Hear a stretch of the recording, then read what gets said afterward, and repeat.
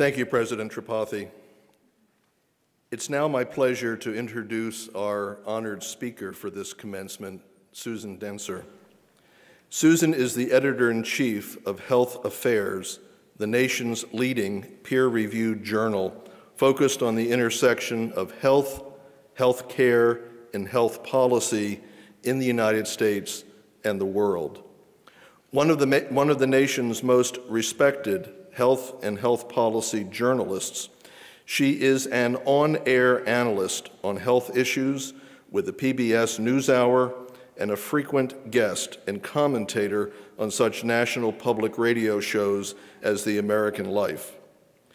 Susan is an elected member of the Institute of Medicine and the Council on Foreign Relations. At Health Affairs, Susan oversees the journal's team of nearly 30 editors and staff in producing the monthly publication and website. Health Affairs has been described by the Washington Post as the, quote, Bible, end quote, of health policy. Its articles and their authors are frequently cited in the congressional record and in congressional testimony, as well as in the news media. The Health Affairs website recorded 21.5 million page views in 2009. Before joining Health Affairs in 2009, Susan was an on-air health correspondent at the PBS NewsHour. From 1998 to 2008, she led the show's unit, providing in-depth coverage of health care, health policy, and Social Security. Prior to joining the PBS NewsHour, she was chief economics correspondent and economics columnist for the U.S. News and World Report, and previously was a senior writer covering business and economic news at Newsweek. Susan's other work in television has included appearances as a regular analyst and commentator on CNN and the McLaughlin Group. Her writing has earned her several fellowships, including a Nieman Fellowship at Harvard University, where she studied health economics and policy, and a U.S.-Japan Leadership Program Fellowship, during which she researched the effects of the rapidly aging Japanese population. Susan is an elected member of the National Academy of Social Insurance, a nonprofit, nonpartisan organization made up of the nation's leading experts on social insurance, is a fellow of the Hastings Center, a nonpartisan research institution dedicated to bioethics and the public interest. She is a member of the Board of Overseers of the International Rescue Committee, a humanitarian organization providing relief to refugees and displaced persons around the world. She chairs the International Rescue Committee's Program Committee, which oversees the organization's activities in resettling refugees in the United States and dealing with refugees and displaced persons in roughly 25 countries. A graduate of Dartmouth and holder of an honorary Master of Arts from the institution, Susan is a Dartmouth trustee emerita and chaired the Dartmouth Board of Trustees from 2001 to 2004. She currently serves on the Board of Overseers of Dartmouth Medical School. Susan has entitled her address, "Congratulations, now please go reinvent U.S. healthcare." It's a personal pleasure to introduce and welcome Susan Dentzer.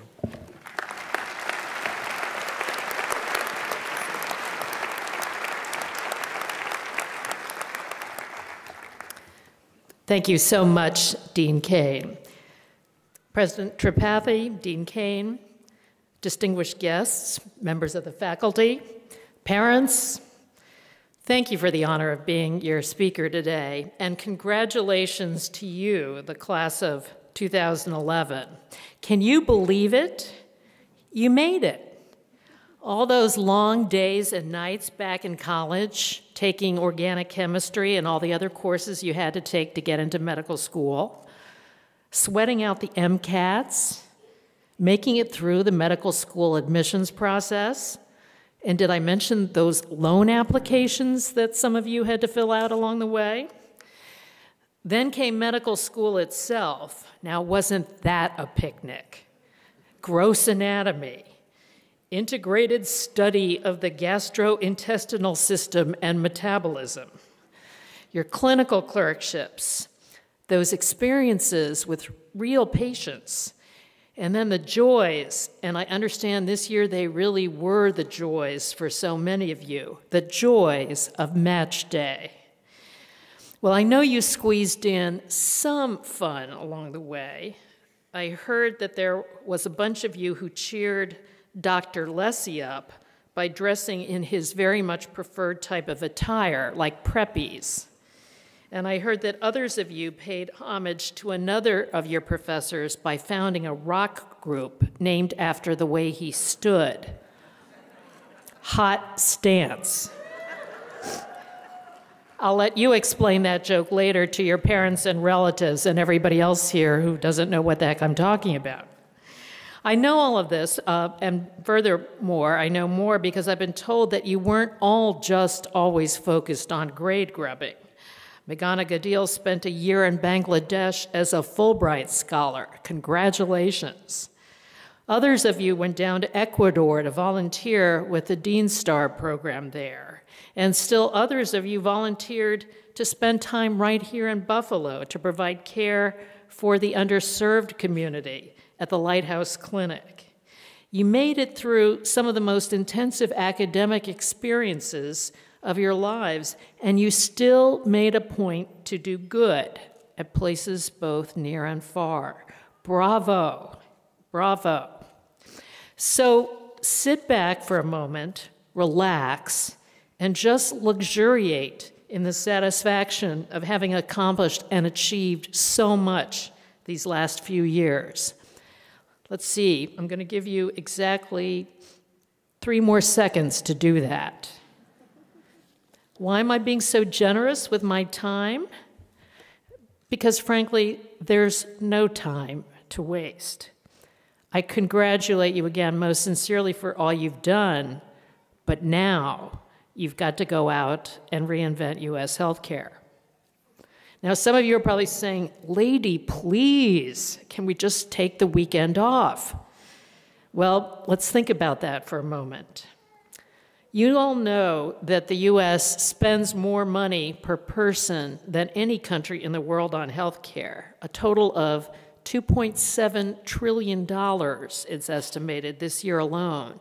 That's just under $9,000 per person. And that means just over the course of this weekend, we'll spend about $18 billion as a country on healthcare on average. Now, to put that in perspective, that's bigger than the entire economy of the nation of Botswana, which happens to be, in the African context, a relatively rich country.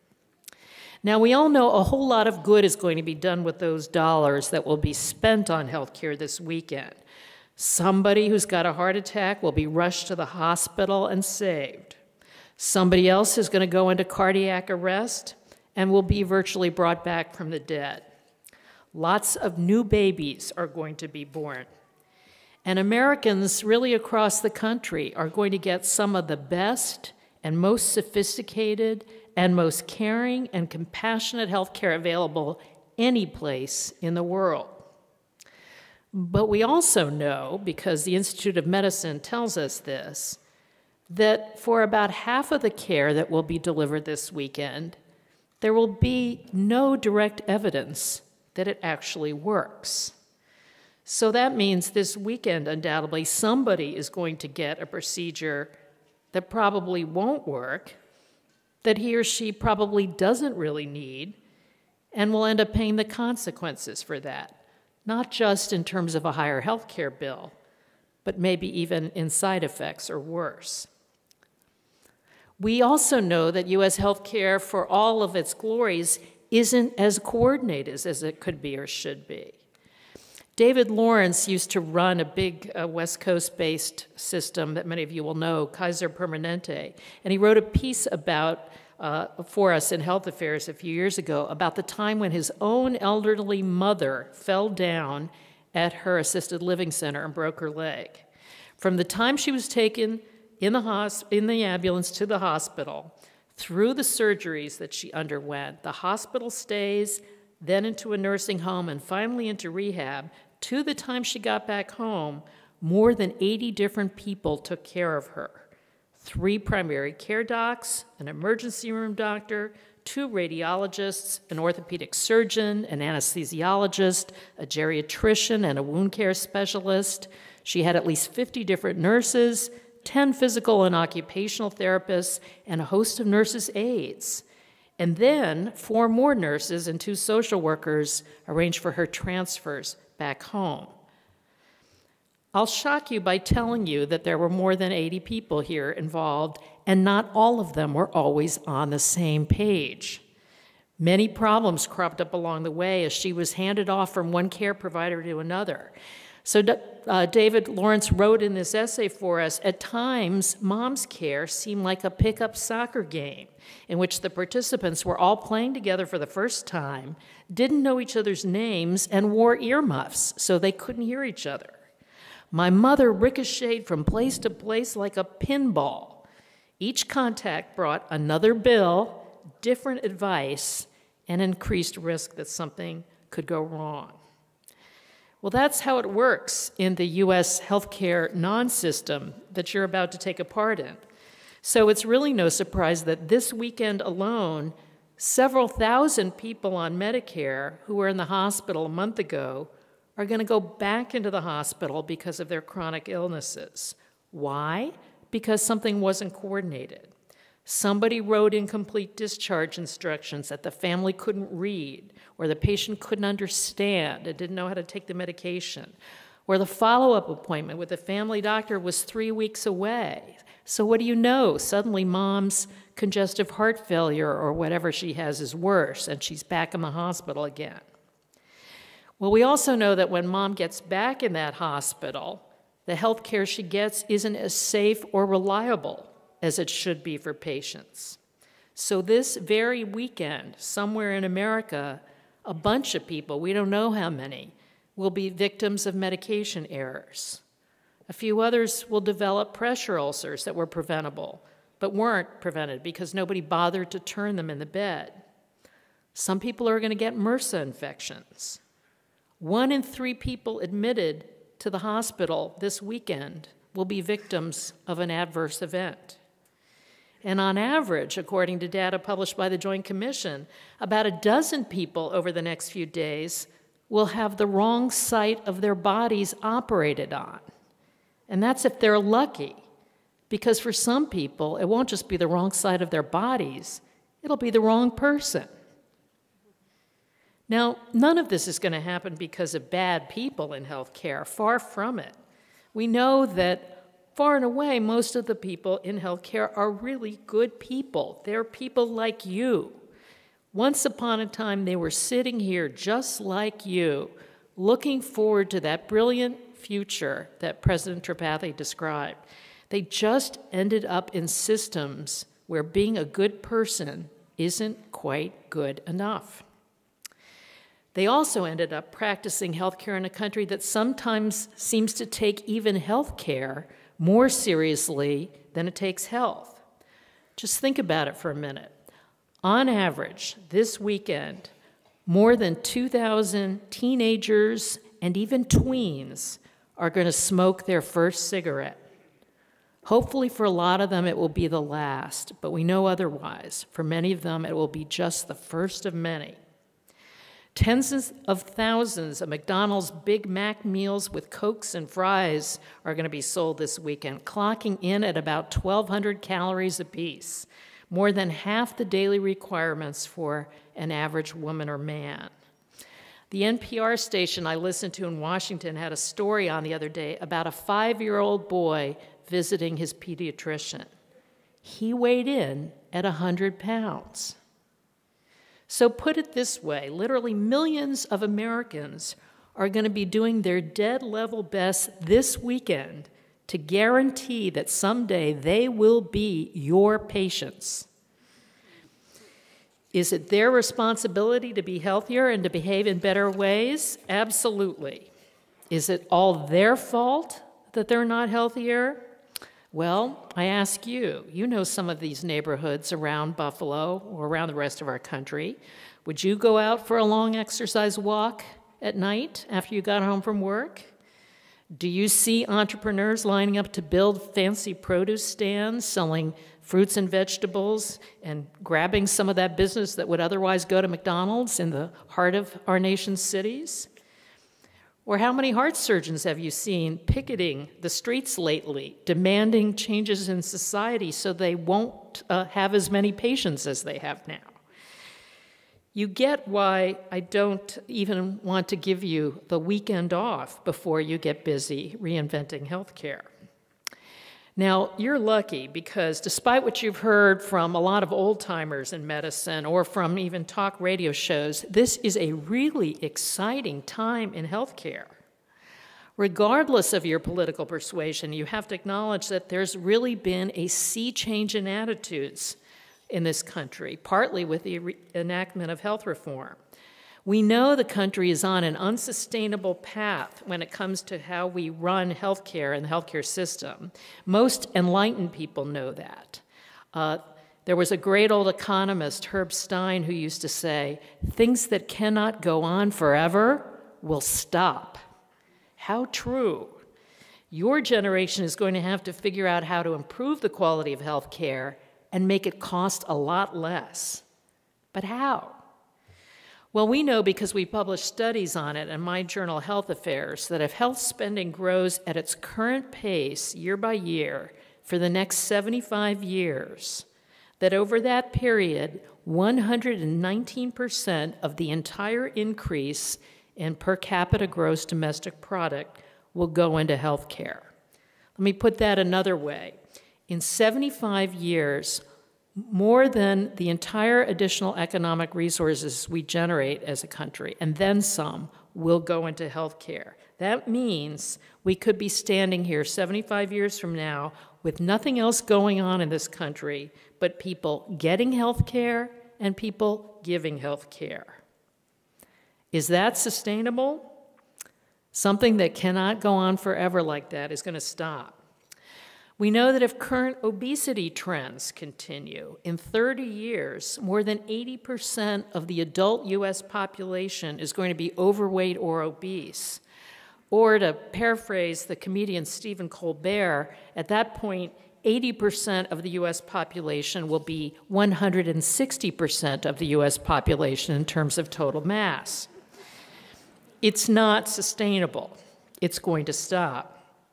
We also know there are about 50 million people without health insurance now, and that even with the full implementation of the Affordable Care Act, about 32 million at best will get health coverage. Now that's great, and it makes it a whole lot less likely that someday you'll be standing in front of a patient performing a so-called wallet biopsy, trying to figure out if the patient has insurance that will cover the care that you're about to recommend. But we do the math and we know that even with 32 million more people covered, that will still leave us with at least 20 million or so without health insurance. That's not so great. And think about this. If the Affordable Care Act is to be repealed and not replaced with anything meaningful, that means not only 50 million uninsured today, but over time, no doubt, millions and millions more. What would come of that? How sustainable would that be? Maybe there'd be so much political unrest and pressure that we'd end up with a real government takeover of health care rather than the public-private efforts that are at the heart of the Affordable Care Act. You see, what I'm trying to get at is that neither you, as soon-to-be practicing physicians, nor any of the rest of us can afford to walk away from the imperative of reinventing health and healthcare in America. We've got to do better. The late comedian George Carlin was a real pessimist about Americans. He said he didn't think there was any problem in this country, no matter how severe, that Americans, when they rolled up their sleeves, couldn't completely ignore. Then there was Winston Churchill, the late British Prime Minister. He was more optimistic. He said, Americans always do the right thing after they've exhausted all the other alternatives. We look around us and we see all kinds of ways in which we as Americans have behaved as Churchill described. We have finally rolled up our sleeves and gotten things right. There might still be 40 wrong site surgeries every week in the US, but if we look over at another industry, aviation, we know there aren't 40 plane crashes a week because the field of aviation decided to get serious about safety. So can healthcare. There may be 50 million Americans without health insurance, but there aren't 50 million American drivers without car insurance. Why? Because we built a system that made it impossible for that to happen. There may be thousands of kids starting to smoke this weekend, but there won't be hundreds killed in auto accidents for not wearing seatbelts because we decided as a country that we weren't going to let that happen anymore either. So we know that we have it as citizens of this country to look around and say, enough is enough. Maybe not right away, as Churchill suggested, but we do eventually, usually, get around with it, to it.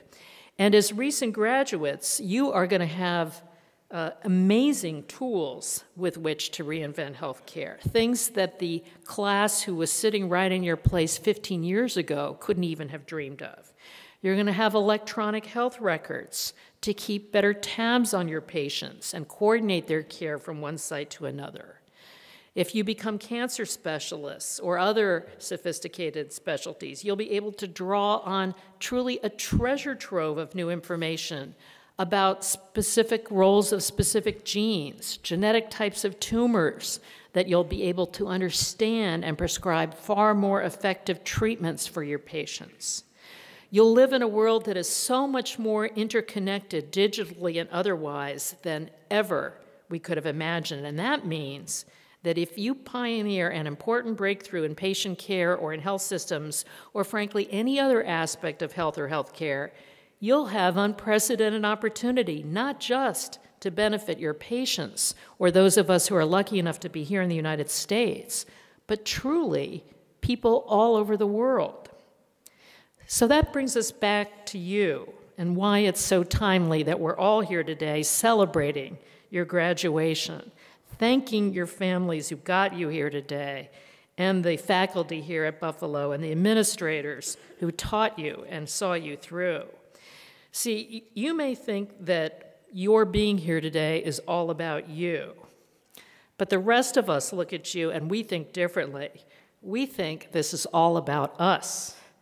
You're about to go off and become house officers at some pretty great places, some of the leading lights of American healthcare, and you really, really have a chance to make a difference for us. So whether you end up at something called an accountable care organization, or in a 5-person, or even a 3-person, or even a solo practice, you will have the opportunity not just to be a great doctor to your patients, you will have an opportunity, really the opportunity of a lifetime, to reinvent healthcare. You clearly picked the right time to go to medical school. It looks like you even picked the right time to be born. So congratulations. Go out there, reinvent U.S. healthcare. Good luck and Godspeed.